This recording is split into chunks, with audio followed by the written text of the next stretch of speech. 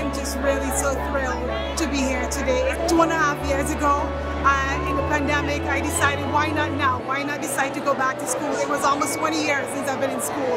The services, the professors, the environment was so conducive for me becoming successful. I want to thank my parents, my friends, just my community at BMCC, my professors that really encouraged me and motivated me. It feels amazing. It's been a long road, so amazing. Now that I've done it and the weight's off my shoulder, I feel relaxed and I'm happy. My family's here celebrating with me. I'm excited for the future. I feel great. It feels like a dream come true. I feel like it never was going to happen, but I'm happy it did. I'm happy I never gave up. Congratulations, everybody. We did it.